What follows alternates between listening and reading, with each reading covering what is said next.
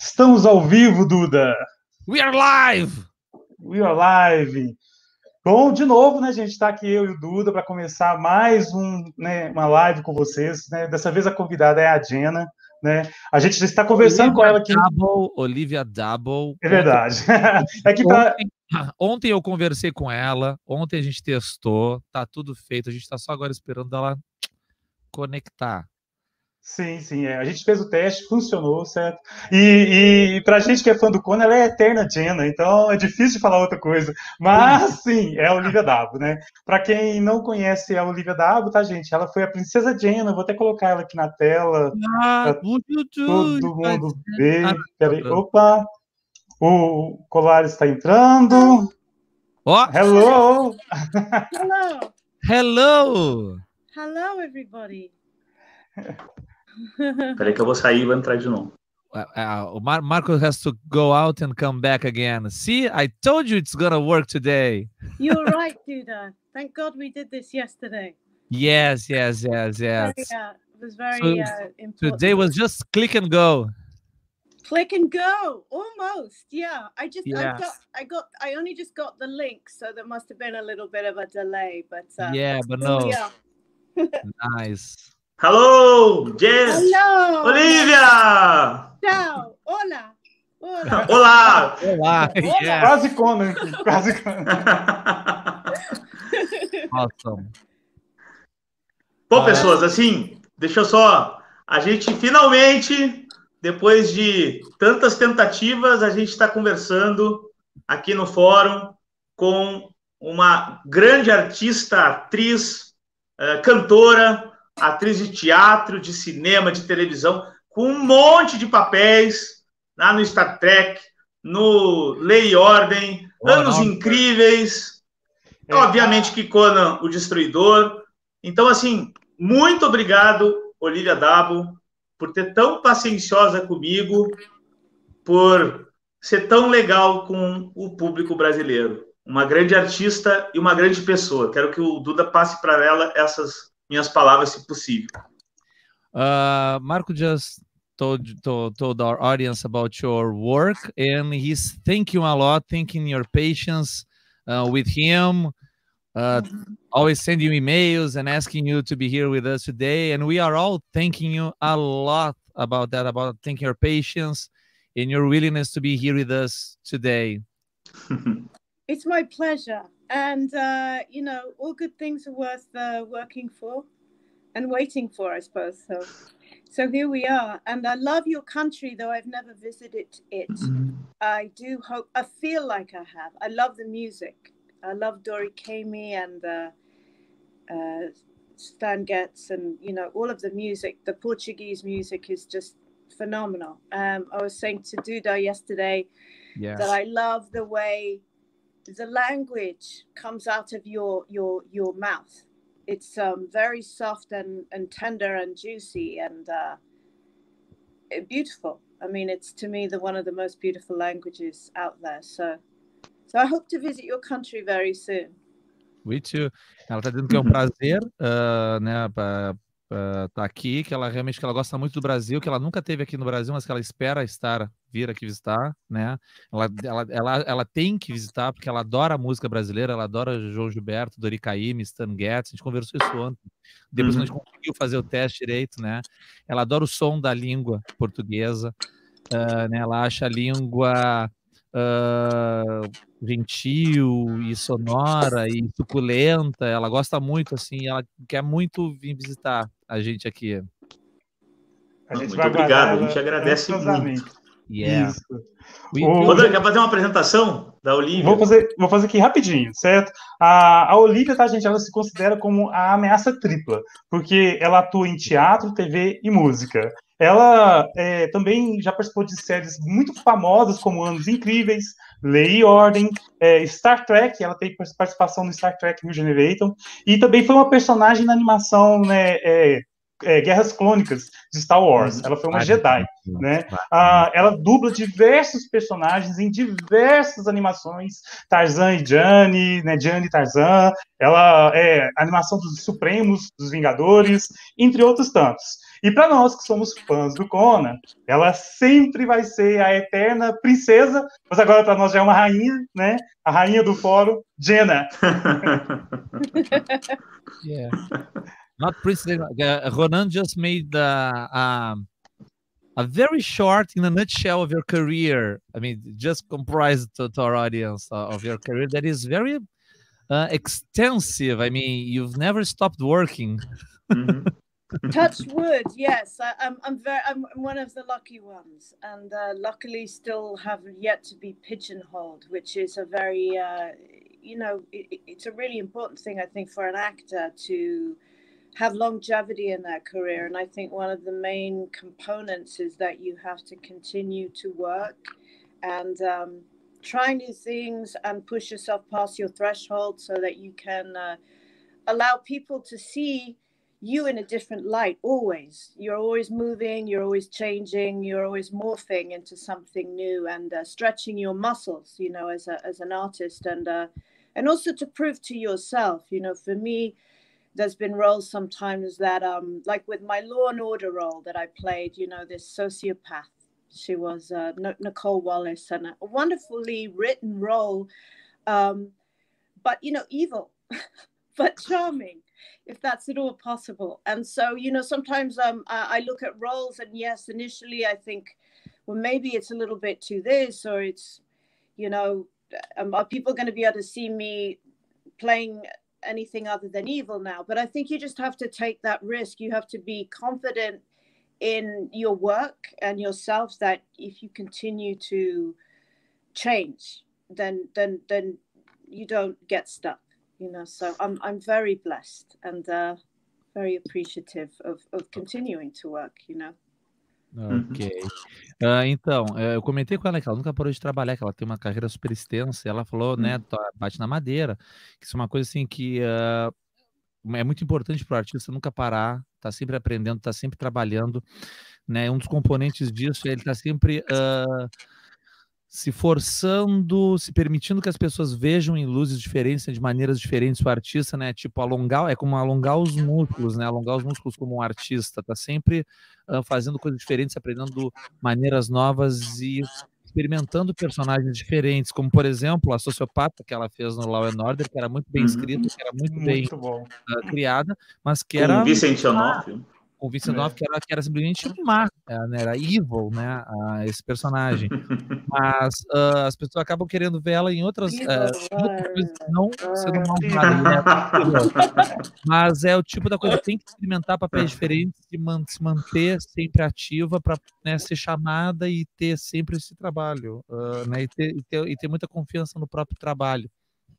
Basicamente isso, né? E ela nunca parou de trabalhar, ela trabalha pra caramba. Quando tu vê o currículo dela, no site dela, é enorme. É gigantesco. Aqui eu só falei um resumão, mas resumão mesmo. Por é cima, gigantesco. Né? É claro que a gente como um fórum que tem relação com esse personagem lá, o Conan e o Robert Howard, a gente, né, teve esse primeiro interesse em trazer aqui numa live a Olivia por conta do filme. Então eu vou começar com a pergunta do filme para depois a gente falar de outros papéis.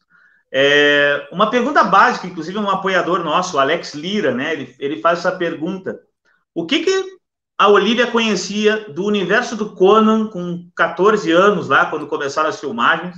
Me corrija se eu estou errado aqui na idade. E como é que foi para ela olhar aquele roteiro sobre fantasia? Aquilo surpreendeu a Olivia ou aquilo já era algo que ela tinha algum conhecimento? Foi uma surpresa? Ela olhou aqui o roteiro e disse: nossa, o que é isso? Esses monstros, essa coisa aqui. So, as you know, this is a forum that is oriented to Conan fans and Robert Howard fans, and that I mean, that's the main reason. Yeah. your connection to this world. So the Yes. first question I'm gonna ask you is related to that. It's a question from one of our followers in the forum. Did you know anything about Conan before you did the movie? And what was the reaction when you read the script? I mean, you were 14 years old. You were like a child. Yes. What was your reaction when you read the script of the movie?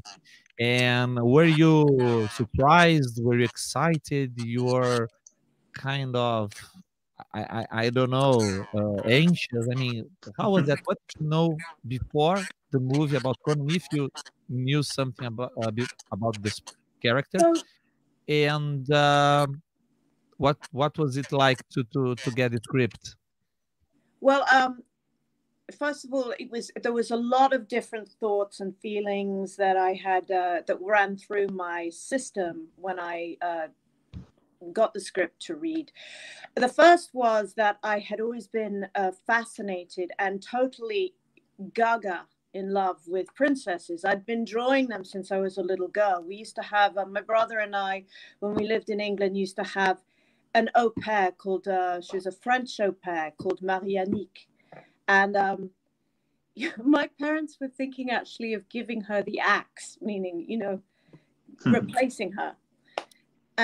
But I loved her just because she took a lot of time off. And for me, I was so amazed at her because she was such an amazing artist as she helped me draw these princesses. And so I always wanted to be a princess, and if I really am honest. And so when this script came along, it's almost like quantum physics or law of attraction, and you become your thoughts, right? So for me, since I was a little girl, I wanted to be a princess. That's all I wanted, was to go to Disneyland and to become a princess one day. So when I read the script, what struck me, even though I was very young at the time, was, oh, you know, dreams really do come true. And I get to play this kind of omnipotent young, you know, girl becoming a young woman, having her first crush with this muscle man who's, you know, a sorcerer, and I get to go on a journey. And for me, there was nothing better than to take on a role where I could go to all of these places and see all these things, and go to castles and be on a harness and fly with a dragon king, you know, and all of the various different roles and characters that were so amazing in the script. I hadn't ever seen the first one, so maybe sometimes I think it's a good thing, especially if you're going to embark upon a role that you don't know so much about the history. So I didn't really know about Conan. I'd seen comic strip books. I'd seen magazine, you know, the comic magazines, and some brief sketches of him. And I vaguely knew who Arnold Schwarzenegger was. And a lot of this, I think, in retrospect, it's good because I wasn't so, you know, overwhelmed by it. I just felt a real connection with this character because she was my age, and I met Richard Fleischer and Raffaella De Laurentiis, who's very vivacious and Italian, and you know, she was in the room. She's like, Olivia, you're perfect. You're just like a princess, you know. Não, eu quero ver o Duda traduzir isso. So I liked the people, and so for somebody at that age, you know, when you're ostensibly not really going to be surrounded by anybody else your age, they're all going to be adults. It really was nice that I liked the people in the room, the casting director Joanna Ray, and obviously Raffaella and Richard Fleischer, and he was very he was such a brilliant director, and so great, you know, at the time with young people. You know, he'd say, you know, Olivia, this is a journey, and so in this scene, I just want you to really, you know, envision the statues. You're with this warrior woman who's going to be played, we think, by Grace Jones, and you know, you're on horseback, and you know, you want to know how to get a man, you want to know how to capture a man, you know, and she tells you, you know, and I want you to really look at her. That was the audition scene, you know, when Grace goes, you grab him and you take him. And I say, I take him and I grab him, you know. And so I just had a lot of fun that very first audition, and then they had me back and I got to know them a little bit better for the callback, and I read again, and then they added a scene, and then the last final audition was me and Rafaela in her office in I believe on the Universal Studios lot, and she wanted to get psychologically into what it was about me that felt like I could play this role. And so then I told her the story. I said, well, Rafaela, she's like, I want to know what it is about you that you feel you can play this princess with a lot of dignity and class and sophistication and royalty. You know, you're royal and rich. And I said, I mean, I think that I embody those traits, but I said, if you really want to know the truth, Rafael, it's because I've been drawing princesses since I was, 3. And it was always my dream to become a princess, or maybe even play one day. So I suppose my dreams came true. And she goes, that's very, very interesting. Okay, you got the part, And so that's how that went. Nice. Okay. Let's do it. Então, Não valeu duro trabalhar. No, what did you say? No, I have all written down here. Okay, don't worry. Então, ela tinha esses pensamentos desde criança na Inglaterra, ela e o irmão dela. Ela sempre foi fascinada por princesas, sempre foi fascinada. Ela desenhava princesas. Ela falou que ela tinha essa babá, essa au pair francesa, chamava Marianique, e que o pai dela até queria trocar porque ela tirava muitas folgas, mas que ela era uma excelente artista, ajudava ela a desenhar as princesas e ela queria muito ser essa princesa. Então, quando o papel veio para ela falou que foi tipo física quântica, foi lei da atração. Tipo, ela queria muito ser uma princesa e ela acabou tendo a oportunidade de ser uma princesa no cinema, no papel, né? Don't forget anything, Judar, because it's a very specific. Yeah. I can't believe you have to translate all this. I am reading everything. I'm not gonna miss anything. Don't worry. Okay.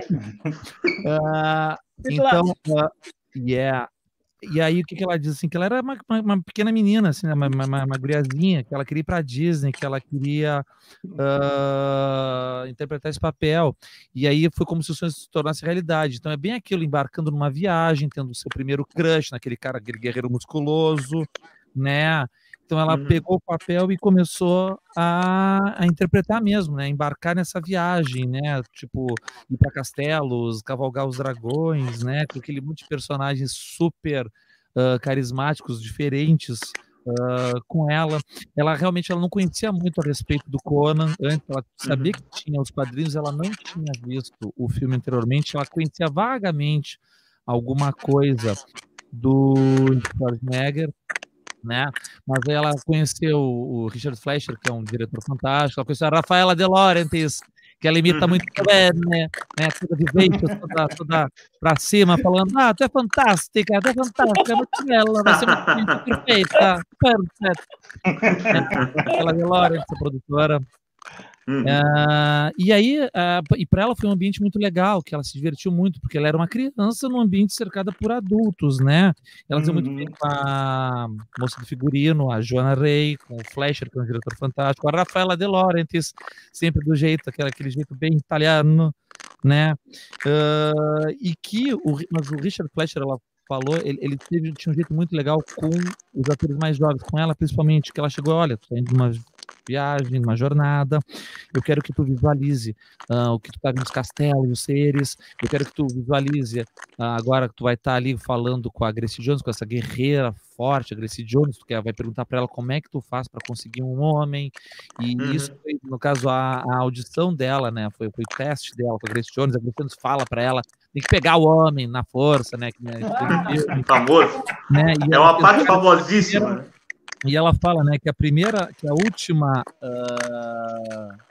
a audição dela, que ela veio escrito, o script voltou, ela leu mais um pouquinho, e ela foi fazendo teste, e que a última audition dela foi com a Rafaela De Laurentiis, no escritório dela, na Universal, e a Rafaela perguntou, então, por que tu acha que tu tem que fazer essa princesa? Tá imitando. Tô imitando. Yes, I'm imitating the Italian accent. Great. I love the Italian accent, you know? I love it. Yes. E ela falou assim, porque eu acho que eu tenho todos os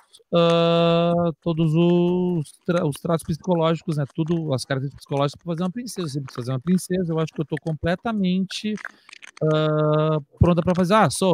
Então tu pode ser a realeza, tu pode incorporar tudo isso. Sim, é um sonho tornado realidade. E aí ela ganhou o papel e interpretou. E para ela foi maravilhoso. Que ótimo. Que bacana. Parabéns, que Duda. Tradução fantástica, Duda. Parabéns, mandou muito bem. Duda, pergunta para ela, que ela era bem jovem, né? Quando ela estava filmando esse filme. E nas filmagens, ela contracenou com Sarah Douglas, que já tinha feito papel no Superman, com Grace Jones, que já tinha uma carreira musical famosa, e com o Arnold, que já estava despontando, né, como uma grande estrela. Como foi para ela, tão jovem, contracenar com atores que já estavam, né, em crescente no mercado? So, when you were in the movie set, I mean, you have your audition with Grace Jones, and she was big during the 70s and in the 80s. She was a pop star, music star. And then you went to the set, and you worked with Sarah Douglas, who had played Ursa in Superman. You were there with Grace Jones, who were a big pop star. Arnold Schwarzenegger, who were big at the time. He was a rising star at that time. You played with the basketball player. Oh Jesus, it just slipped through my mind. Who was big too? That was the bodyguard in the movie. It just slipped the name of the player. Anyway, so the funny part said that. Sorry, did you say that was the funny part in the film? No. You played with the basketball player in the movie. Yes, he was rather large, wasn't he? Yeah, and so you were in the set with all these big stars. You were like 14 years old. I mean, a child in your first movie role, right? Yeah. How was that for you? To be there, I mean, with all these, was that natural to you? Were you able to work, I mean, professionally and be, were you like astonished with the thing? How was that for the 14-year-old Olivia to be that? Yeah, I one would think that it would be very overwhelming to work with all of these amazing stars, and Grace Jones, I didn't know really. I'd seen her a few times, and not unlike David Bowie, she, as a child, she scared me a little bit because she was very androgynous. I didn't know she was a man or a woman. It was the same with David Bowie, and as I got into high school, and older, I was a little bit of a late bloomer in terms of getting familiar with artists and music that I became just mad about. I loved it, both of their music, David Bowie and Grace Jones. But so I didn't meet Grace, actually. I didn't audition with Grace. I just auditioned with the casting director, and I didn't meet anybody until I got down to Mexico to Churubusco Studios. And Grace arrived with her, 7 trunks of shoes, because she was a rock star. So she was very, we were down there for 6 months. And so that was a long time. And Will Chamberlain was the one that I really knew because he was in the NF, he was an athlete that was very well known. And so I was excited to meet him, and he was lovely. And Arnold Schwarzenegger really helped because he had such a great sense of humor.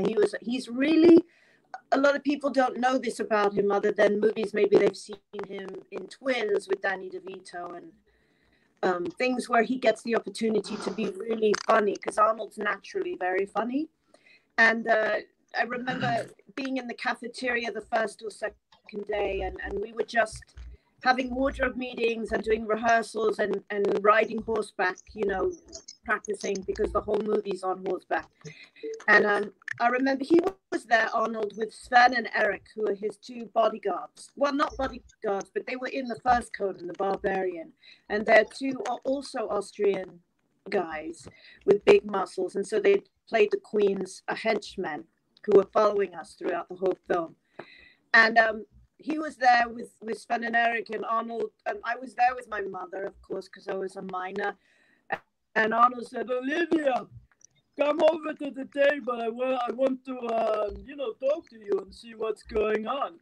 And he said, so I sat down, and he had this rice pudding, and he said, "Olivia, I think there's something off about this rice pudding. Do you want to try it? And or smell it or something, I don't know, you know." So he stuck it under my nose, and he like pushed the whole thing in my face. So there was rice pudding, you know, dripping down my face, and he's like, "Ah, ah." And all of the people at the table were laughing. So I was completely embarrassed, but you know, I've always been good with jokes and making fun of myself. So I just thought, okay, this is a wise guy. This guy, he's you know, he's gonna give me, he's gonna be like this every single day, I'm sure. And he goes, "I'm just kidding, Olivia. Welcome to Get here, Olivia. Get here. Come on, get here. What's that? Get here, Olivia. Get here. This rice pudding. Come over here, Olivia. Try this rice pudding. This rice pudding, Olivia. Yeah. Ô, Marcos, tem um som que tá vindo do microfone dela, cara. Um barulho. What? Don't worry. A gente vai. No, yeah. Passou. I think it can go on. No one. All right. Shall I translate it? Yes. Pode ser. Ok, então. Try. Ronan, talvez se tu der uma silenciada, quando a gente estiver traduzindo, acho que melhora. Ó, isso, aí depois tu volta. Tranquilo. Alright, então o que acontece? Ela, né, estava lá com todos aqueles astros fantásticos, e ela fala que ela era um pouco assustada com a Grace Jones, né, que ela não conhecia tanto da música dela, mas que a figura dela assustava ela um pouco, porque ela era essa coisa meio andrógena, não sabia se era homem, se era mulher, e sempre uma postura muito agressiva, assim, né, muito, muito vivaz, e que ela gostava muito da música do David Bowie na época, né, que não tá no filme, mas ela compara muito. Depois ela veio a gostar da música da Grace Jones, porque ela acabou amadurecendo tardiamente isso, né, esse gosto por música. E quando a Grace Jones estava no set, ela não fez uma audição com a Grace Jones, ela fez uma audição usando com o papel da Grace Jones, né, só que ela fez com a diretora de elenco, com a diretora de casting do elenco, né, e quando eles foram lá para o México para filmar, chegou a Grace Jones lá com 6 porta-malas cheios de sapatos, né, uma rockstar, né, total. Eles iam ficar 6 meses lá no México filmando, então fazia todo sentido levar tudo isso, e ela realmente estava ansiosa para conhecer o Will Chamberlain, que é o cara que eu não estava me lembrando o nome, né, o que faz o bodyguard, né, do guarda-costas da Bombata. E ela realmente, porque ele era um astro famosíssimo, um dos maiores recordistas de pontuação da NBA de todos os tempos, né, um cara famosíssimo, e ela fala que o Arnold, ele sempre teve muito senso de humor. Ele sempre foi um cara muito engraçado durante as filmagens, né? E isso a gente consegue ver. Ela fala até do filme Gêmeos, Irmãos Gêmeos, que ele faz com o Danny DeVito, que é quando ele consegue explorar esse humor dele. E ela se lembrou de uma parte, assim, quando eles estavam... Porque ele estava sempre por lá, assim, experimentando roupa para as roupas do Conan, ou no horseback, ele estava sempre lá. Então ele estava com 2 outros atores que eram tipo os asseclas da rainha, né, 2 grandões também austríacos que nem ele, estavam lá na cafeteria um dia, e ele estava lá, ela estava com a mãe dela, que ela era uma menor de idade, então ela estava durante o tempo inteiro da filmagem com a mãe dela lá. E aí ele chegou para ela assim, tava ali, assim, Olivia, come here, vem cá, Olivia, vem cá, a gente mostrar uma coisa. E ela foi lá ver, então esse pudim de arroz, arroz doce, né? Pudim de arroz é meio tipo creminho de arroz, né? Que o pudim para eles é o nosso creminho, né? Não é flan, flan aqui. Esse creminho de arroz aqui, ele parece que tá diferente, não sei, tá com cheiro engraçado, dá uma olhada aqui pra mim. E ela foi botar o nariz, ele meio que ele virou pudim nela, assim, não só no nariz, mas todo o pudim de arroz, ele começou a rir, não sei o que, meio que...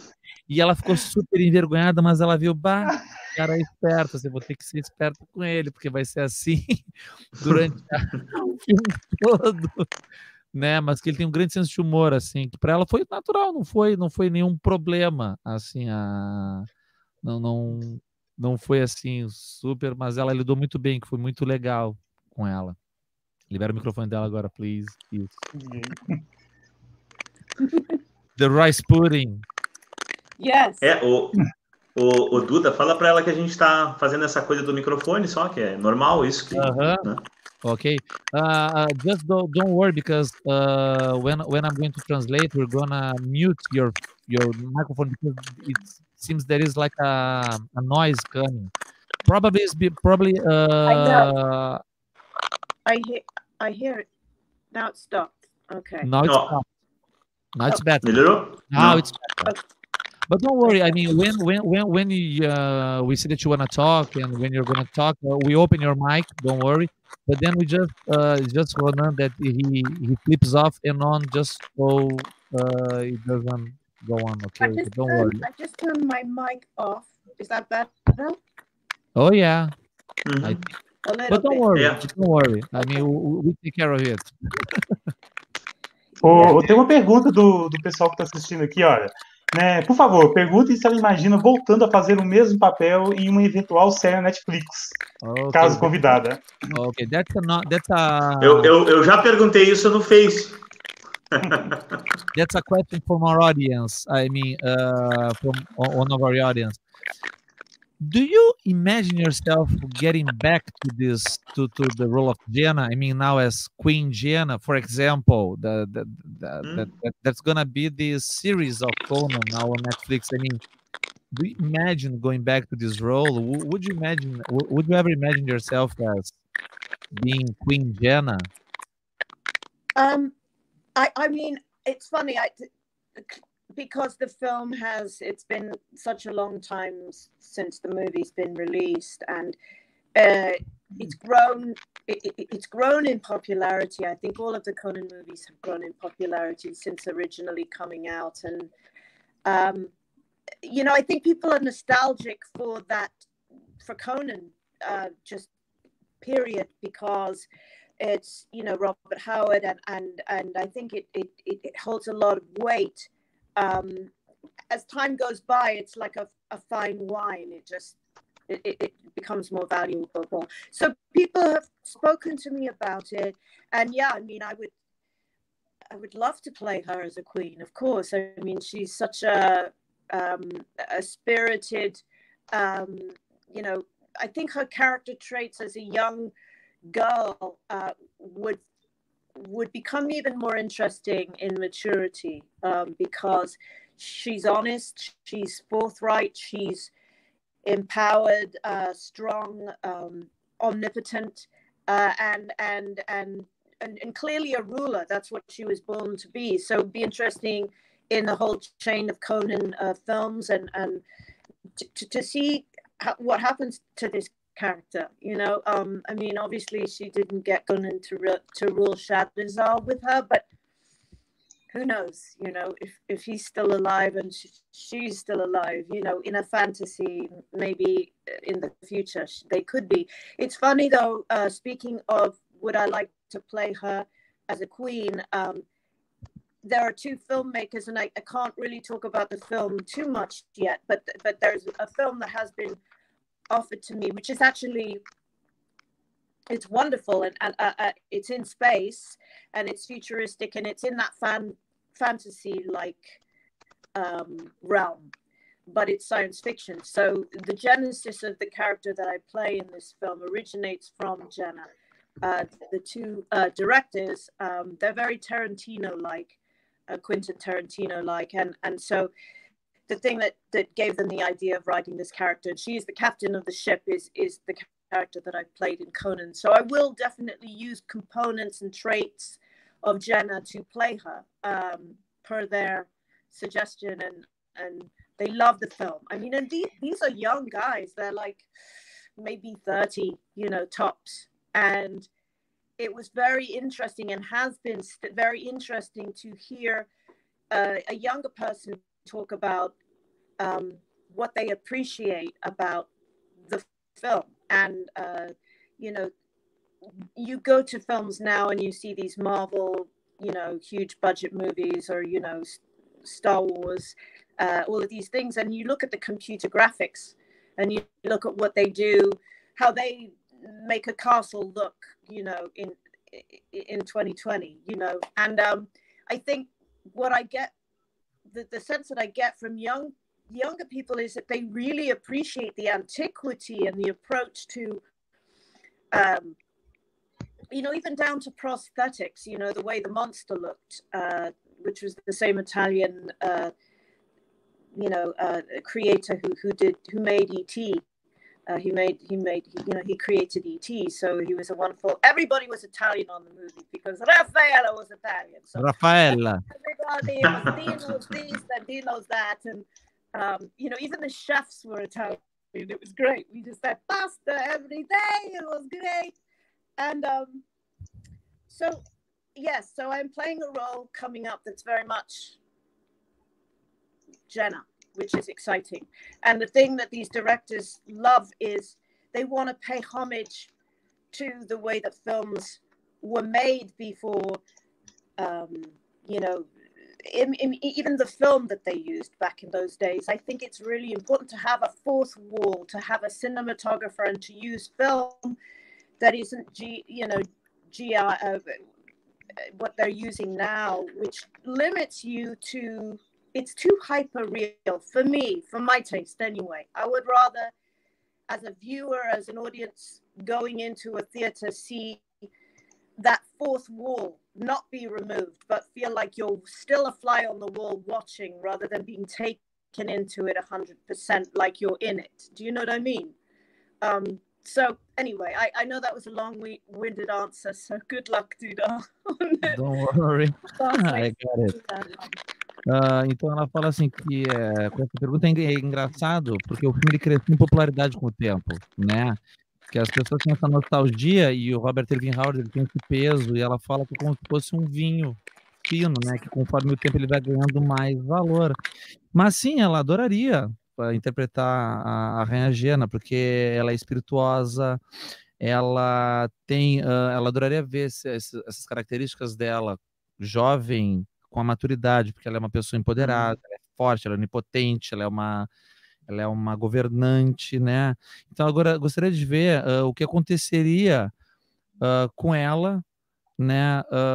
Depois do filme, que mesmo ela não, o Conan, ela querendo que o Conan ficasse com ela não tendo ficado com o Conan, ela seguiria, né, reinando. Então isso seria bem interessante. Mas agora ela falou que tem dois cineastas que são bem influenciados por Tarantino, assim, tem uma influência muito Tarantino, que ela não pode falar muito a respeito, mas ela está fazendo um filme que se passa no espaço, mas que vai para esse lado da fantasia, que é uma ficção científica, que a personagem dela, ela pega muita coisa dessas características da Jenna. Basicamente que ela é uma capitã de uma nave espacial nesse filme, né?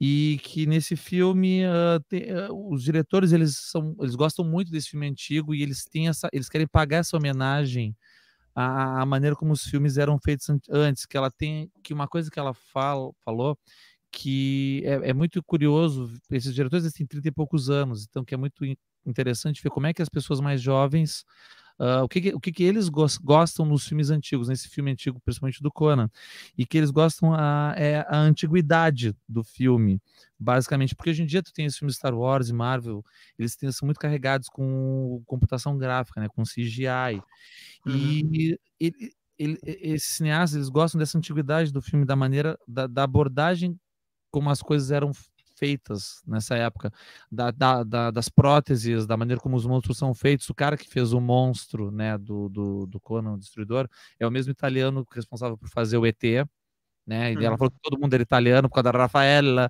até o chefe era italiano, sempre tinha pasta, né? Massa para todo lado. E né? Ela falou isso, meu Deus do céu, tem um chefe italiano durante 6 meses fazendo comida, que maravilha. Foi o que eu pensei que comigo. Então,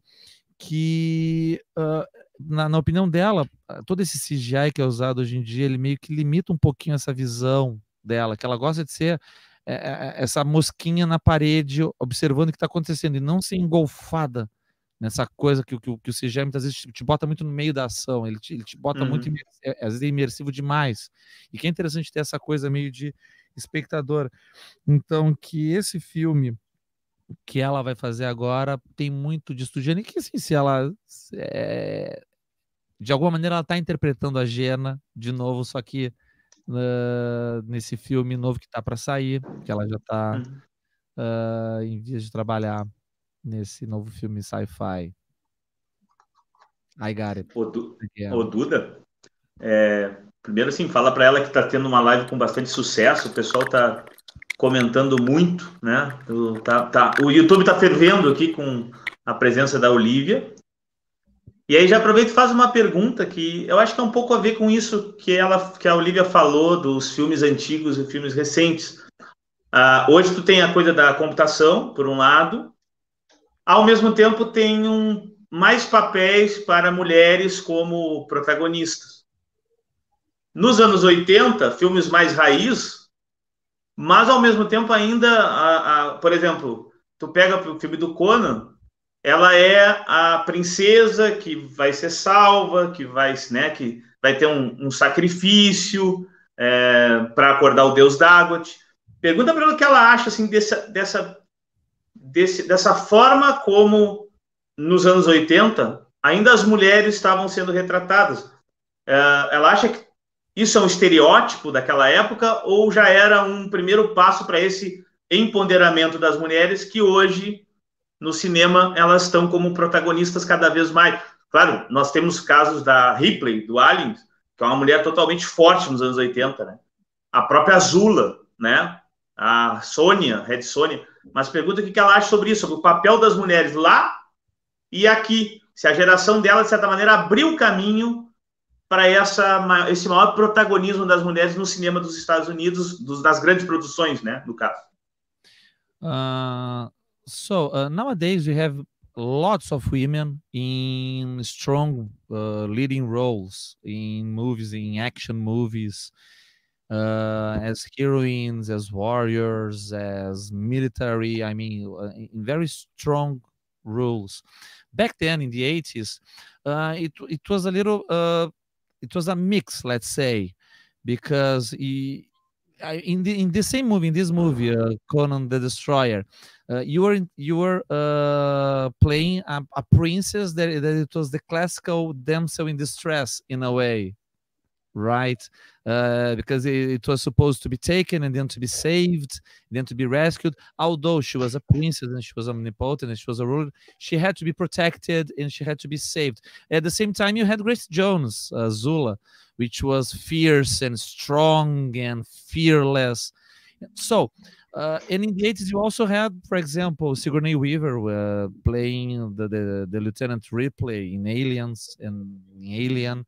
So the thing is, how you see that? I mean, would you say that your generation in the movie in the 80s like opened the door to all these strong women characters, or back then, even back then, you had this stereotypical damsel in distress role very strong? How do you see that? Yeah, well, I would like to think that that my generation, opened the doors for these kind of roles and for women to have a more sturdy gravitas on screen where they are, solid and you can't shake them. I mean, it's funny that you mentioned damsel in distress. I mean, I think overall, maybe I did try to find some moments where, I mean, the thing I liked about Jenna, ultimately, the way that the portrayal, you know, came out was that, yes, she was a damsel in distress to a certain degree because she needed to be protected, and she had Bombata, but she also had Conan. I would say, for the most part, doing more of the protecting in a way, because ultimately he's the one who ends up saving my life, rather than being sacrificed to Dagoth. But I think she was also a spitfire, and I think being surrounded by Grace Jones and all these strong characters, I think you could kind of, I wanted to get the sense playing her that she was, because of her age, and because it's the first time she's been out of the castle, you know, she's been quite sheltered in actuality, that really she's been sort of prepped until her 14th or 15th birthday. I forget what it was. I say that because that's how old I was, but maybe the character was portrayed a little bit older. But she was definitely a minor, and she's being prepped to basically go on this journey and then boom, be sacrificed, right, to be given to this god. That was the queen's plight and her objective. Conan had a different objective, and my destiny was, I don't think, to die, though the queen thought it was. But I wanted to really play her against type, where she was a bit of a spitfire and she would challenge Conan. You know, she was the one, Jenna was the one who saw Grace, this very strong warrior, you know, in a crowd of, you know, 20 men with her spear, and that's it. And I mean, clearly they could have had their way with her and killed her. And whenever I think Jenna's a very moralistic person, and she's very aware of her surroundings because she's omnipotent, you know, she's quite psychic. So I liked that whatever my gut as a young actress, because I hadn't really studied, to be perfectly honest. I did studying after that film. I was an intuitive actor. And so my intuition said, you know, really fight for those moments where you can also be strong and you can see things that are going on that are not right. They're not moralistically, the value system isn't right, or the morals aren't right. And so I would go to Conan, I would say, you know, do something. Or I'd go to Bombata and I bossed a lot of the adults around, actually, in the film. So in my own way, I think I was looking for those moments to make her a little bit less of a damsel in distress. But yes, I definitely think that Sandal Bergman, who's also a friend of mine who I met later on, not during the Conan days, who's a lovely, amazing person, very statuesque. And I think, yes, we read Zonia, obviously, Bridget Nielsen, and then Ripley's character in Alien, Sigourney Weaver. Yes, definitely, there was a very definitive paving of the way, I think, for a lot of the next generation to follow. Ok. Então, good luck with that one too. Don't worry. Ela realmente gosta de pensar que a geração dela abriu as portas para personagens que têm mais peso, personagens femininas com mais peso, com mais empoderamento, né? E ela acha curioso, porque eu falei, né, a coisa da dama em perigo, né, da donzela em perigo, né, porque ela realmente, a Jenna, até certo ponto, ela é uma donzela em perigo, mas ela tentou interpretar a Jenna que ficasse alguma coisa, não tanto que desse para ressaltar as qualidades mais espoletas dela, que ela era uma menina ativa, assim, ela é uma menina ligada, ela tem uma expressão em inglês que chama Spitfire, que muita gente traduz como pimentinha, eu não gosto muito, eu gosto mais de espoleta, vivaz. Ronan, Mike. Oi, tá. E aí, o que aconteceu? Aí ela fala assim que ela tinha 14 anos, né, princesa, ela não tá bem certa qual era a idade, mas ela sabe que ela era definitivamente uma menor de idade, princesa, a personagem né, muito próxima da dela, primeira vez fora do castelo, numa jornada para morrer, para ser sacrificada, não era o objetivo dela morrer, mas era o objetivo da rainha, então ela tinha essa coisa de ser sacrificada pelo soldado lá, né, o cara que estava lá para proteger ela, mas que depois ia de alguma maneira também trabalhar para matar ela. Então tinha tudo isso. Mas ao mesmo tempo, ela estava lá, tinha uma bússola moral, ela era uma personagem muito moralista, né? Porque ela que vê a Grace Jones cercada, a personagem azul, cercada por 20 e tantas pessoas, só com uma lança, ela vai lá e fala pro Bombata fazer alguma coisa, o Bombata não faz nada, ela vai falar pro Conan fazer, e o Conan vai lá e faz, né? E tipo, mesmo sendo uma criança, é verdade, verdade. Ela manda muita gente, ela manda em muito adulto, né? Ela comanda os adultos na volta dela. E ela fala que ela não tinha, né? Isso foi uma coisa que foi dela buscar isso também, esse equilíbrio na personagem, porque até esse papel ela não tinha um estudo muito aprofundado de atuação. Ela foi estudar atuação depois desse filme, mas até então ela foi muito intuitiva, então ela tentou trazer essas coisas para a personagem, essa bússola moral de saber o que não está certo, o que é errado, né? Naquele mundo ali do Conan. E ela depois conheceu as atrizes, né? Ela falou mesmo da Red Sonja, que era a Brigitte Nielsen, ela falou da Ripley, e ela gosta de pensar que essa geração, embora a personagem dela fosse, né, uma donzela em perigo até um certo ponto, ela tinha muito ela buscava esses momentos de empoderamento, momentos de realmente ser uma princesa, alguém que comanda, alguém que manda, né, nas pessoas, alguém que tem essa coisa onipotente no reino da personagem, mas ela gosta de pensar que realmente esses personagens, essa geração dela, de alguma maneira pavimentaram o caminho para as personagens que viriam mais tarde, depois dela. Eu gosto de pensar nisso. Ô, Duda, Legal, eu quero levantar aqui que a gente teve um apoiador que doou dinheiro aqui, olha, para mandar uma boa noite para a Olivia. O Aderson Moraes está sempre presente nas lives. Aderson Moraes, we have a supporter here who just say, "Hail to the Princess Jenna, good night, Olivia." Aderson. E eu queria, Duda... Tem o Aderson, tem o Thiago Vale aqui falando que adorava a Jenna, meu Deus do céu, adorava a Olivia, parar com a Jenna, nos Anos Incríveis. Então, assim, muita gente, muito fã aqui, Olivia. Tem o pessoal aqui tá efervescendo aqui. E eu quero exatamente perguntar para ela sobre esses outros papéis, né? Aqui no Brasil, por exemplo, Anos Incríveis fez muito sucesso. Muito sucesso. Muito sucesso. E além dos Anos Incríveis, ela apareceu também em Star Trek, ela apareceu também em Star Wars. Eu queria perguntar para ela, tipo assim, olha, o que ela... desses papéis todos, o que ela achou assim, que foi relevante para a carreira dela? Tá? Qual que marcou ela mais? Alguma coisa do gênero, assim. Legal, boa pergunta.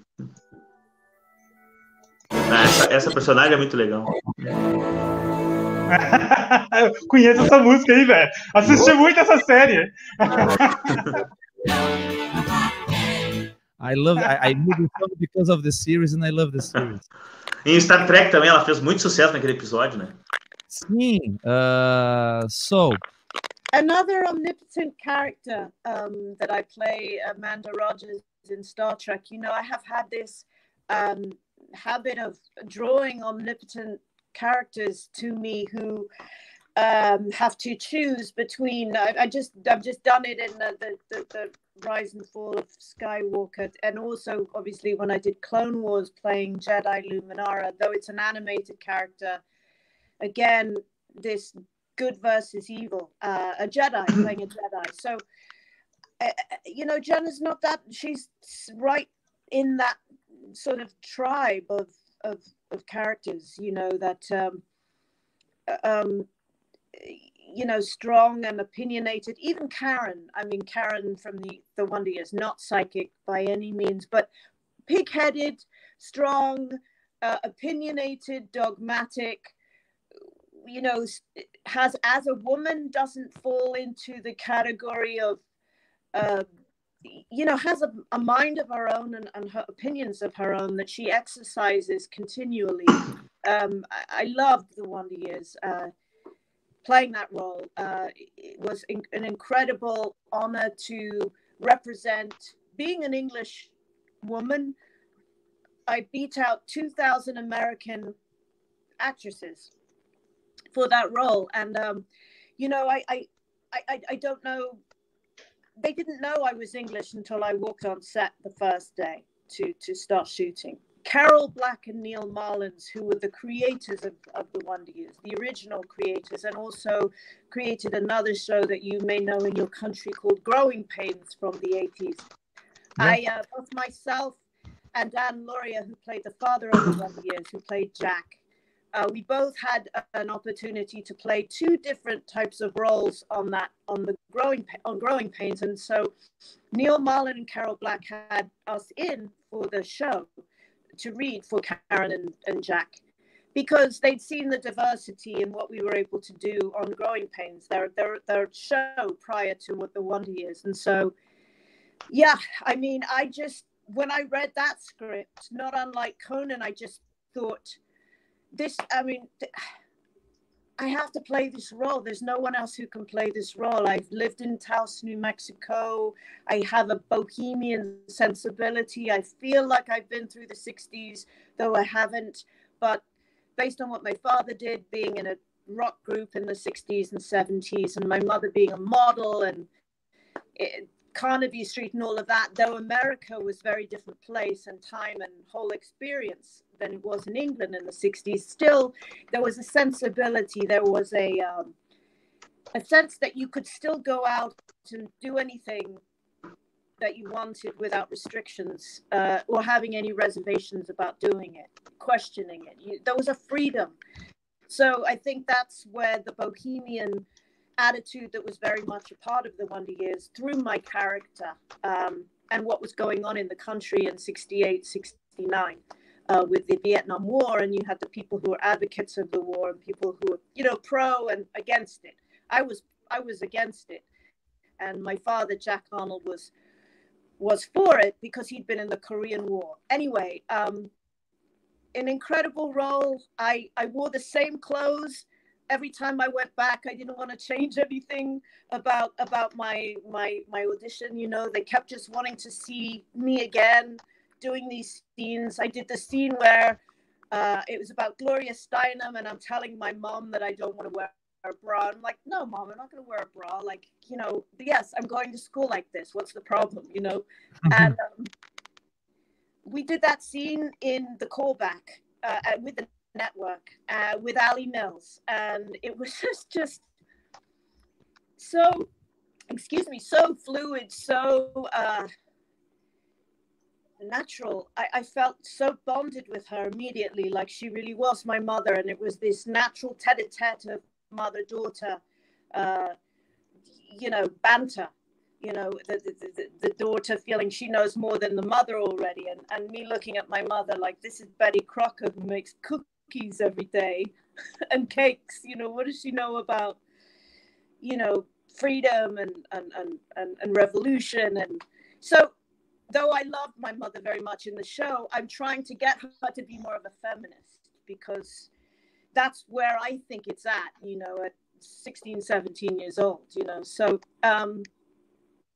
wonderful show, so nostalgic, and I just feel so proud to have been able to have that opportunity as an English actress to represent America at such a pivotal time in history, especially now when we look back in retrospect in 2020 and we compare, and a lot of people compare the 60s with the country being split and divided, not too dissimilar to the way it is now. So it's interesting what comes around full circle and what is cyclical.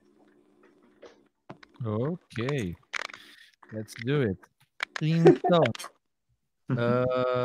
ela ficou, ela sempre, a gente estava mostrando, né, os papéis, ela viu que o personagem do Star Trek, a Lumière Anduli, a personagem do Wonder Years, ela sempre puxou para ela, né, parece personagens empoderadas, personagens que com uma mente própria, com ideias, com opiniões, personagens femininas realmente fortes, né, onipresentes muitas vezes com as opiniões delas.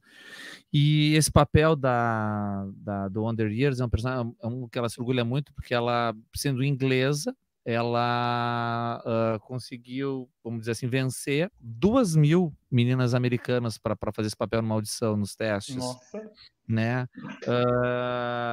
E em New Mexico, né, ela tinha trabalhado com Don Lauria, que faz o pai, e outra personagem no outro seriado que chama Growing Pains, E tinha outro título no Brasil, mas eu não vou me lembrar. Ok, Growing Pains. E eles já tinham interpretado papéis, e então eles estavam chamados, né, os criadores do show do Wanderers já conheciam ela, né? Chamaram para fazer o teste nesse papel, e ela fez.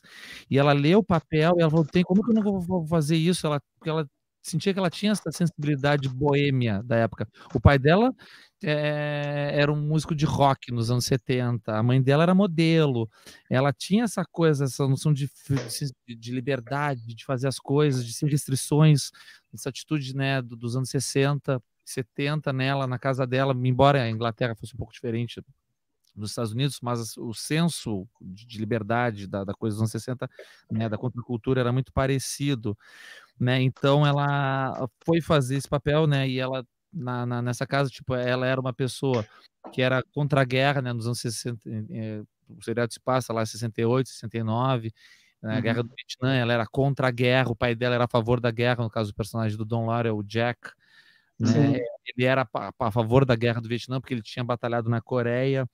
Então, quando ela foi fazer os testes, ela procurava sempre usar a mesma roupa, porque são vários testes, né, para até chegar e ser aprovada, né, ser escolhida. E ela foi fazer um teste com a atriz que faz a mãe dela, um dos últimos testes, e é a cena que ela tá falando sobre a Gloria Steinem, que foi uma líder feminista dos anos 60, né, uma repórter feminista, e ela fala: não quero usar sutiã. Tá, mas vai pra escola assim? Sim, eu vou pra escola assim. E aquilo soou tão natural e tão fluente que foi quase que instantânea a relação entre mãe e filha que elas estabeleceram, né? Mesmo essa coisa, tipo, da mãe dela ser aquela dona de casa que faz biscoitos, e ela querendo que ela tenha essa liberdade, que ela seja feminista, né? Com 16 anos, 17 anos de idade. Então, que ela se orgulha muito desse papel, por ela ser uma inglesa, representando a América num ponto muito fulcral, muito pivotal da história americana, que até dá para traçar, assim, que ela era tão dividida quanto hoje, naquela época, né, que as pessoas tinham pró-guerra do Vietnã e contra-guerra do Vietnã, e hoje em dia tem essa mesma coisa, né, uma guerra uma nação tão dividida, né, na escolha, né, nessa última eleição que teve, que a gente viu por aí, que a gente acompanhou como se fosse um Fla-Flu, um Grenal aqui no Brasil, né? Lá também, nos Estados Unidos também. Lá foi. Também. Então é como se fosse como se tivesse um círculo completo, né? Uma expressão que eu gosto muito em inglês, e que em português a gente não tem muito parecido, que é um full circle, né? Que as coisas fecham um ciclo completo. Eu gosto muito dessa expressão. And we love that. I have one question. Eu tenho uma pergunta para ela. I have one question for you, because some time ago there was a stand-up comedian in a show. It's lost in the depths of YouTube, and he has this thing in his act that he says that if you take all the voiceover of Wonder Years, it's just a lot of people staring at each other in silence. If you take off the voiceover, and then some guy did this this video, and he took the voiceover of Kevin Arnold, the older Kevin Arnold, saying, and it's just like, Kevin, look at his mom, and then it got me to ask you that. I mean, how was that? Because during the show you had a lot of silence moments where you just have to really stare at each other while there is this voiceover. Was that awkward in some way, or did they play the voiceover while you were in scene to do that? How was that? Because you have a lot of these scenes where people are like, and then there is the voiceover going on of Kevin. How was that? It's just a curiosity. That's to me. First of all, how's the crackling? It's suddenly stopped. I wonder why. It's crazy. It must be technology. Is it very bad in your ears? Can you hear? I can hear you perfectly. Are you listening to me? Yeah, I can hear you. Yes. Okay. Do you want to know the question again? So you don't hear the crackling. All right. So the thing is, No, I want to answer your question now. I was just checking on a technical thing about the crackling sound of the mic. Yeah. Well, so to answer your question, Duda, so it was strange to have to incorporate and implement a large part of the show is the narration, and at that point in time it hadn't really been done except in the movie Stand By Me, which you might have seen. I'm sure it's a great film. Oh yeah, I think it was, I don't know if Stand By Me was before the Wonder Years, if we were first or they were first, or with Rob Reiner, but it was wonderful. But Daniel Stern's voice, once we got conditioned and accustomed to the sound of his voice, it was actually a welcoming surprise, and we just started to act knowingly with this narration. We had a guy, believe it or not, from Universal Studios who was a tour guide, I kid you not, who would go, and then Dad looked at Mom and I looked at my sister and I just thought, wow, what is it, you know, and he was there and his purpose would just be to read the lines. And so we would do our scene around the way it would ultimately be seen on television. We would wait for the narration to end. And actually, though it would seem like maybe it was annoying, it wasn't. It was almost soothing, because it became like second skin, like second nature to listen to this narration, and it gave us a deeper understanding, I think, of what the scene was, and to act in a different way. And I can't really tell you what that is, other than listening in a more deeper way, you know, looking at each other, taking things in while you heard the narration. So I think they got a lot of great reactions from having it there. And obviously the storytelling, it was a large part of what the storytelling so interesting. Nice. Eu perguntei para ela uma pergunta que na internet tem um comediante um tempo atrás falou que ele comenta que o Wonder Years, se tirar a narração, é só um monte de gente olhando uns para os outros em silêncio, a série. E ele pega uma cena do Wonder Years e bota assim, o Kevin falando com a mãe dele, e ele fala uma coisa e ele fica, e aparece a mãe, e aparece ele, e aparece a mãe, em silêncio. E eu perguntei para ela como é que era isso, assim, no set de filmagem, né? Se eles faziam ficando olhando, um olhando para o outro em silêncio durante um tempo. Como é que era essa coisa, assim, de ficar sem fala só, né? Se tinha alguém que lia, se alguém tocava. E ela falou que era muito estranho no momento, né? Que isso não tinha sido feito ainda na televisão, que ela não, né? Que tem o filme o Conta Comigo, né, baseado na história do Stephen King, que já tinha feito isso, mas ela não consegue se lembrar, e nem eu, se é antes ou depois, se esse filme vem antes ou se esse filme é depois. É muito bom o filme, mas eu não lembro também. Ele tem uma narração também, né, que no caso do personagem é o Richard Dreyfuss que faz a narração, né, que ele é o escritor mais velho. Só que aí, o que acontece? Eles meio que... o que era um estranhamento no início, depois ficou até uma expectativa, uma boa surpresa com a narração do Daniel Stern. Daniel Stern, para quem não sabe, é o bandido alto do Esqueceram de Mim, do Home Alone. Ele é o cara que faz dos dois bandidos, ele é o alto. Então, um ator muito bom. Ele é um ator ótimo, Daniel Stern. Ele que faz a voz do Kevin Arnold velho, né? E aí, e isso foi uma coisa que com o tempo, o cara que vinha fazer a narração, e na cena para eles era muito bom, que eles começavam a ter um entendimento melhor das reações que eles deveriam ter na cena, das reações do que estava acontecendo na cena. Essa narração dava tempo deles internalizarem atitudes e observações do que estava acontecendo para então agirem. Então, que para o ator isso era muito interessante, isso era muito bom. Eles meio que já estavam condicionados a ter aquela expectativa de esperar a narração acabar para daí dar sua fala, dar sua reação e seguir a história. Então, que isso, ela falando isso me caiu muito assim na cabeça mesmo, tipo, a pessoa está narrando, então tu sabe assim realmente tomar aquilo para si e poder expressar isso depois. Então, que era uma coisa que a princípio era meio estranho, awkward, né? Acabou ficando alguma coisa que ajudou o papel a desenvolver, e também na questão do storytelling, né? Da narrativa, do contar a história, também virou uma parte fundamental e muito gostosa. Porque isso, eu só me dei conta quando o cara falou e botou a cena de todo mundo, porque é uma coisa que é tão natural. A maneira de contar isso, né? A maneira da história do Wonder Years ser contada. Bom, o Duda, eu quero... atenar Só, aqui. só queria... Peraí, Colares, eu quero atenar aqui porque, né, tem um monte de fã emocionado. Vou passar aí para ela, tá? Tem um monte de fã emocionado, tem fã chorando, tá? Por ela estar participando aqui do fórum. E a gente tem uma homenagem a ela, feita pelo eu ia Caimã fazer Moreira. exatamente isso, o Ronan. Foi bem, foi bem. Pois é, Tá bem? e tem uma homenagem feita pelo Caimã Moreira. Vou colocar aqui na tela. So, Olivia, we have lots of fans here on Facebook. YouTube is exploding with fans, with comments. There are some people here crying, okay, because they're so emotional, literally. And we have this homage to you. There is a follower of our forum that's an artist, Kaiman, and he drew you as a queen.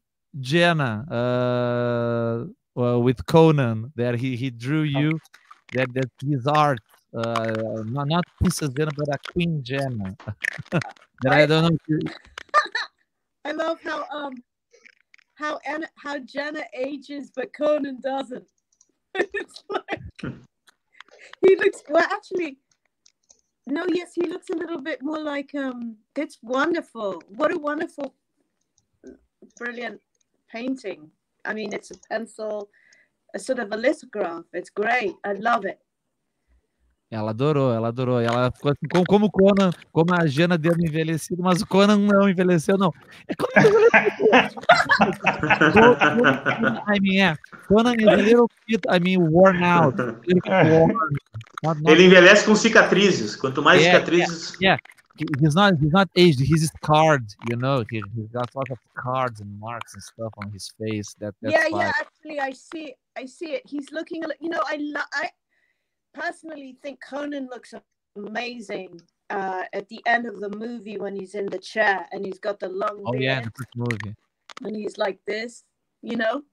Yeah. He's very wise, and you can see he's just been through all these battles and. He's gained insight and gravitas, and he's king. He's King Conan. You know, It's wonderful. And it reminds me of this. This picture reminds me of how he is. The description in the end of the movie. Com o Conan no final do filme, né? Aquela coisa, ele sentado, imponente, envelhecido. Essa figura lembrou ela desse desenho, né? Que ela gosta muito da maneira como ele aparece mais velho. O Kaiman fez essa arte com bastante carinho. Se ela quiser, ele envia a arte original como um presente. Ele, inclusive, está fazendo uma história em quadrinho e ele perguntou se ele poderia colocar num quadro ali a Jenna como uma homenagem. Aí pode falar para ela se tu quiser. The artist, if you want to, he can send it to you, the original art. He can send it to you, okay, the original art, this one. I would love that. Ela adoraria. Okay, not the original one. And he's making a comic book. Because he makes lots of comic books. And he would like to know if he could pay homage to Jenna in this, draw your figure. If he, to my figure? Yeah. Can you repeat that? He wants to know if he put you in his comic, your image in his comic, if that's okay to you. Like paying a homage to you, to Jenna. Sure. Why not? Claro. Claro que pode. E ela quer assim, ela quer o Kaiman. I think I understand what you mean. I mean, draw you as a character, as Jenna, like Jenna-like character in his picture. I mean, like Olivia Double playing a character in his comic. Great, I love it. Ok, yeah. Claro. Pessoas, assim, eu tendo que ser chato, mas a Olivia trabalhou hoje, né? Ela é uma pessoa ocupada, então essa live vai ser um pouco mais curta, a pedidos, e nós temos que entender, só o fato de a gente estar aqui 1 hora conversando com essa grande atriz e artista que encantou a vários fãs ao longo dos tempos, a gente acho que já está agraciado com a sua presença. Cara, eu tenho só uma pergunta que eu queria fazer antes da gente começar para o encerramento, que é o seguinte: como é que foi trabalhar com o Vicente D'Onofrio, né? Vicente D'Onofrio, em Lei e Ordem? Ele que, por coincidência, fez o Robert Howard num filme que a Olivia poderia fazer também a nova Lin, né? Ela não fez. Mas como é que foi esse trabalho, assim? Como é que foi? Como é que é a relação dela com esse grande ator que também fez o Robert Howard num filme em que ela também poderia ter interpretado, acabou ficando com a Renée Zellweger, fantasticamente. Mas como é que foi esse papel aí? Foi um papel muito marcante, né? We have, lots of coincidences here because but the question is, how was to work with Vincent D'Onofrio in Law and Order? He who played Robert E. Howard in a movie that you almost played, Noveline Alice. Yeah, in that movie. How was to work with him in Law and Order? How was that? I mean, did you get at that point? Did you talk about this almost working in that? Did you make this connection? Yeah, you played Jenna in a Conan movie, and I played the right of Conan. Did you connect these dots? Did it occur to you? How was that? So, to answer your question, I didn't connect the dots until it actually happened. When Vincent approached me about doing the film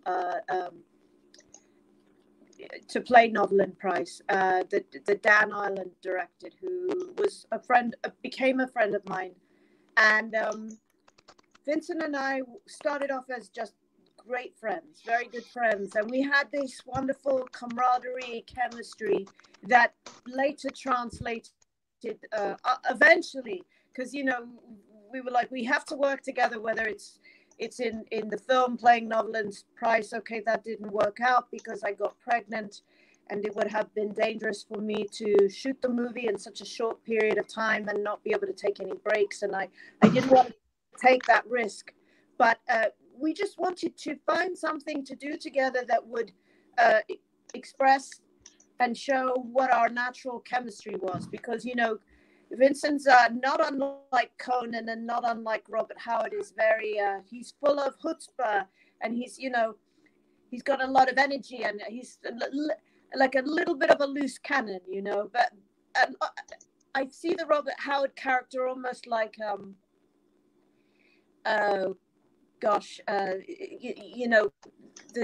the writer. There's another writer, and his name escapes me now, but Vincent was so perfect for that role, and he brought it to my attention. He said, I want you to meet Dan Ireland, and you'd be perfect to play Noveline Price. And he said, and the correlation between you having done Conan and the fact that he was the writer for all the comic strip books, I mean, it would just be really cool to have the irony of that, to have art imitate life, or life imitate art, whatever the which comes first, I'm not sure. But ultimately that movie didn't work out, but I did get to go to New Orleans and meet Noveline Price, which was amazing. She was an incredible school teacher, and two of the producers who I think you've had on your show were students of hers, so they had grown up being taught by her, all of their academics and literature. And I got to meet her, and she was just a wonderful woman, and I very much wanted to play her, but it was just one of those things where, it was too important to me to make sure my son's pregnancy was safe. And ultimately, it came back around. I got to work with Vincent on a movie called The Velocity of Gary, which Dan Ireland, the same director of Whole Wide World, directed that. And two very different roles. I played a porn queen, and he played a porn king, and Thomas Jane was in it, and Salma Hayek and Ethan Hawke, and it was all circa 80s in the Village in New York. So it was very different kind of script and texture, not quite as romantic as The Whole Wide World. And then again, Vincent came to me in 2003 or 2004 with this opportunity to play and his nemesis in Law and Order, and they were looking for him to be more of a romantic leading man. Dick Wolf wanted the audience to see Vincent with a romantic lead so that he could get out of the detective role a little bit. And so he approached me, Vincent, and he said, would you do this episode? And I said, sure, I'd love it. And I read the script. It was amazing. I loved the character. I loved the tete-a-tete, and the framework was that it was a Sherlock Holmes Moriarty kind of dynamic.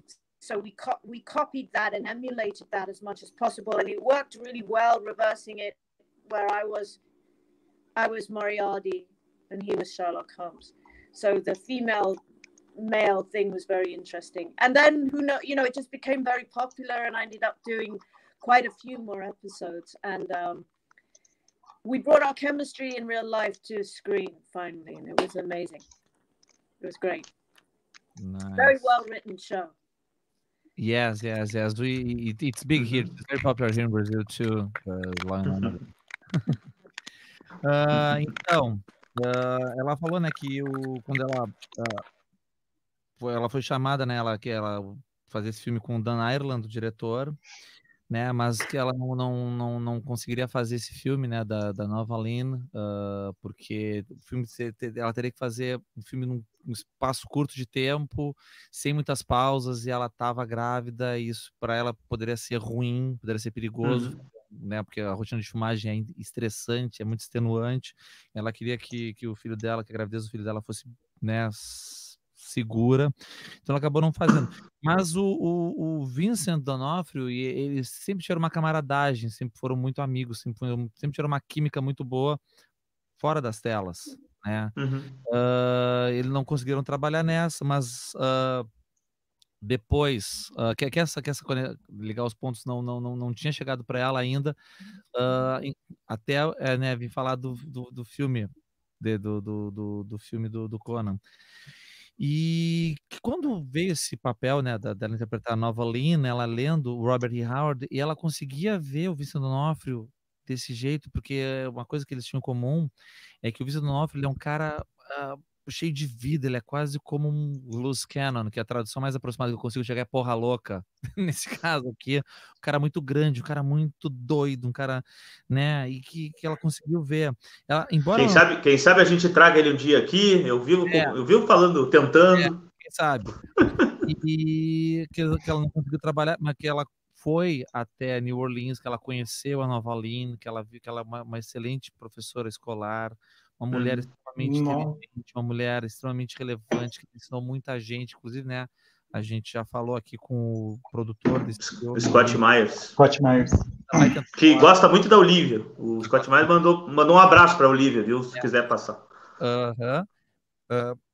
Que ela não conseguiu falar com esse filme, mas que ela conseguiu trabalhar, que eles conseguiram trabalhar em outro filme depois, que é a Velocity of Gary, que é a Velocidade de Gary, que é um filme completamente diferente, não tem nada de romântico que o filme, né, o The Whole Wide World tinha. No caso, ela faz uma rainha pornô, ele faz um rei dessa pornô que se passa no Village, tem uma outra pegada, e que depois, né, quando ele estava fazendo Law and Order, que eles queriam botar essa personagem que fosse como uma nêmesis para ele, né, uma arqui-vilã, uma arqui-inimiga dele. Ele chegou para ela, né, falou que, pô, vamos tentar fazer, porque eles queriam que tivesse alguma química mais romântica, alguma coisa, um interesse romântico, que tirasse um pouco ele dessa coisa detetivesca, mas que eles acabaram colocando nessa dinâmica deles uma coisa meio Sherlock Moriarty, sabe? Ficou mesmo. Ficou total. Total. Tentando sempre passar o outro, ou pegar o outro, a coisa de gato e rato, e essa coisa do homem e mulher, né, do masculino e feminino, e foi muito interessante. Ela ficou muito feliz que eles conseguiram trazer essa química que eles já tinham na vida real para dentro das telas, né, da arte, e foi muito legal. Foi um papel bem interessante, que ela fez um episódio, ela adorou o primeiro episódio, né, quando ela leu o roteiro, e depois ela acabou voltando, o personagem ficou tão popular que ela acabou voltando para fazer outros episódios, né, vários episódios, acabou sendo bem popular essa personagem dela na É série. uma das melhores passagens. Yeah, Olivia, I don't know if you know, but we talked to Michael Scott Myers, the producer of The Whole Wide World. We talked to him here. He loves you, okay? Said, oh, we love Olivia. It was such a great artist. It was a pity we didn't get to work with her. Just telling you that. Saying, that's so sweet to hear, and he was so lovely. Ben and Scott, right? Ben and I think was his name. The other, they were executive producers on the show. Yeah, and they very much, you know, that they were such a big part of making the movie come happen because of their own personal experience, and it was, I think, their idea, and then they got in touch with Dan Ireland, and they were there every step of the way, really trying to make things as real to the story as it really was. It was really a true depiction, ultimately, of Robert Howard's life. And the writer that I was thinking of that he reminded me of was Hemingway, you know? Oh, Hemingway, Jesus, of course. Claro. What? Hemingway is like Hemingway is the paradigm of the male, of the alpha male. I guess what I mean by that is so Robert Howard was a real alpha male, and so is Vincent, and so was Robert, so was Hemingway. Yeah. So was Conan. I mean, you know, if we want is this character is this man larger than life? You know, this character larger than life. That's what I mean, really, is his spirit, larger than life, very gregarious, very, I'm gonna shoot and you know, drink, and you know, it's like when Hemingway couldn't, you know, do all of the things that he loved to do anymore. He took his life because it was just like, you know, what's the point of being a man if I can't be a man? You know, if I can be a real man. Yeah. Anyway, I just, in my opinion, there's similarities more from the alpha male perspective. Ela falou que o escritor, que ela não está sendo o nome que ela é boa, e que lembra também muito essa coisa do Robert Howard e o Vincent D'Onofrio, lembra muito ela. O Hemingway. Eu falei, né, que o Hemingway é o paradigma do macho alfa. Ela falou, sim, realmente, o Robert Howard era um macho alfa, essa coisa gregária, né, de atirar e tal, e acabou o Hemingway, né, tirando a própria vida, porque, tipo, qual é o... Sim. Né, qual Foi é perfeito. a validade disso tudo, né, de ser assim, ou, né, da vida não tem mais nada que vale a pena, pá. E o Vincent tem muito dessa coisa também expansiva, de beber e fazer e tal. As lives que ele faz no Instagram são fantásticas. Gente, temos que fechar, hein? Temos que fechar, porque a Olivia está cansada. Vamos agradecer todos que acompanharam, agradecer muito a Olivia por me aturar, incomodando ela no Face com esse meu inglês horrível, usando o Google. Inclusive tinha um nosso um apoiador aqui perguntando qual é a origem do nome delas. Depois eu vejo isso com ela no Face e passo para ele.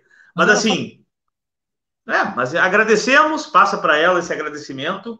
O fórum está emocionado, foi uma live das mais vistas. Foi. E sucesso. Um sucesso total. E a Olivia, acima de tudo, é uma profissional e uma pessoa, e não falo isso por puxar o saco, mas ela é fantástica. Por quê? Sim. Porque ela é muito espontânea, carismática e muito atenciosa. Muito. Nem todo artista, nem todo astro por vários motivos. Até porque, às vezes, o público também enche o saco, fica torrando o saco da privacidade do artista, mas ela é uma pessoa muito atenciosa. Então, passa para ela e a gente agradece muito. Olivia, we know that you work today. I mean, you know you're tired, so we're gonna close this. We couldn't thank you more for this, for being such a great professional, for being such a great person, for being for having such patience talking to us. We know that it's a fast life. I mean, lots of things to do, a busy life.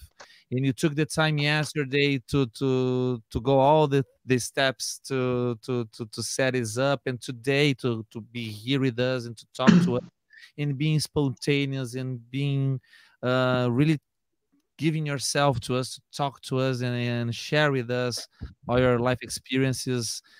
we couldn't thank you any more than that. I mean, thank you so much from us. It's a live that people here, our audience, were really excited about, really looking forward to.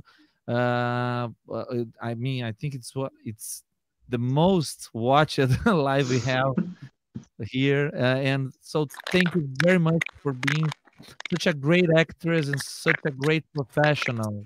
Okay, and such a great person. Thank you. You're so wonderful, and you're so welcome and so gracious. It's my pleasure.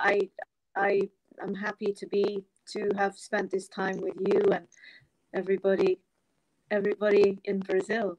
I hope to be there one day. I intend to. It's in the not too distant future. So let's hope. Yeah, let's cross fingers. Let's hope that. I'll call you when I come. So you're gonna have to take me for a nice to a nice restaurant and try some of course, wine. Of course, we have. Well, no, we have very nice restaurant here. No, yeah, we have. Okay, let's close it. Okay. Vamos fechar, né? Alrighty. So thank you, Olivia. Tchau, pessoas. Obrigado, Olivia. Tchau,